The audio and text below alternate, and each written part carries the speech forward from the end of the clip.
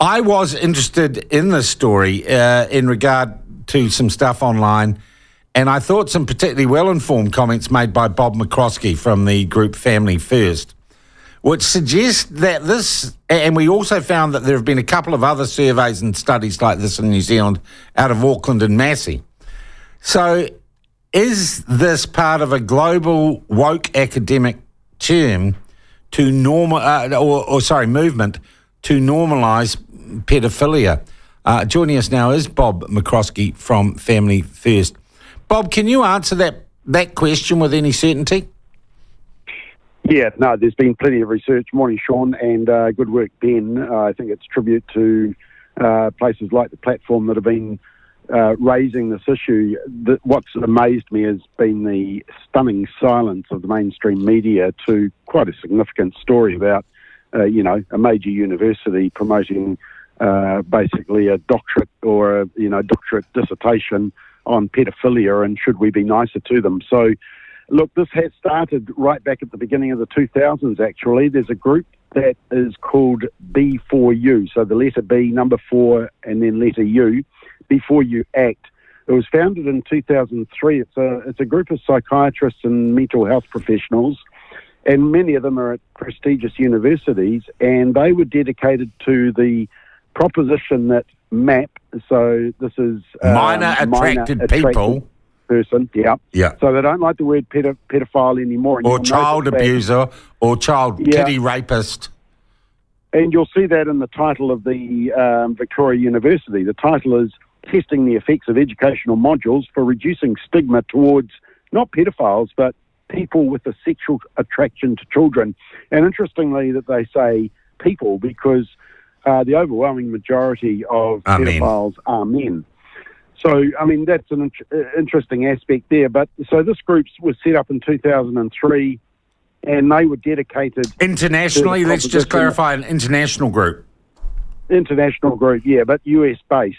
Yeah, and that men basically pedophiles were seriously misunderstood and suffer from being stigmatised by the rest of us. They believe that pedophilia is not a sexual disorder. It's a sexual orientation, much like homosexuality. I was thinking about that, Sean, and of course the major problem with that is that because the overwhelming majority of pedophiles are men, it's not a sexual orientation because it would be even across the sexes, But at least this is as even crazy, Bob, as saying wanting to rape people is a sexual orientation. Yeah, and so they don't like the fact that people say that pedophiles may be mentally disturbed. Some argue that it's nonsense to say that children are unable to consent to sex with adults, which is just a sickening statement to read, let alone say. And some of them even say that an adult's desire to have sex with children is normative. And then after that, there was a group called Prostasia Foundation, which, believe it or not, Sean, I'm sure you're not surprised, is based in San Francisco. Prostasia label themselves a new kind of child protection organisation. What they try to argue, and I think this is what the Victoria University will try and argue, is that if they take away the stigma, they will therefore reduce the likelihood of the crime. That itself is just a folly to even think like that, but that's what some of these groups say. They say they aim to reduce child sexual abuse by taking away the shame of being attracted to a minor and thereby reducing the likelihood of someone acting out on their desires. Now, the problem with that is that, you've got to go back to the definition of a pedophile, and a pedophile, pedophilic disorder is what is the name given to it, is a person who has a recurrent and intense sexual attraction specifically to prepubescent children, those 13 and under. So these are people that are acting out on it. Look, if people are seeking help for it, yes, we should be kind and we should give them all the help they need. But what Victoria University are subtly doing is that rather than seeing children as the victims of a heinous crime and the stigma against anybody that even thinks about sexually abusing children, what this study is trying to do is almost trying to indoctrinate us to normalise it. It's actually to see the pedophiles as the victims. Yeah. Okay. And the other thing is that you can still be a criminal and not have, as I said, assaulted a child to view, to share, to store sexual images of children is a crime. Right? Exactly.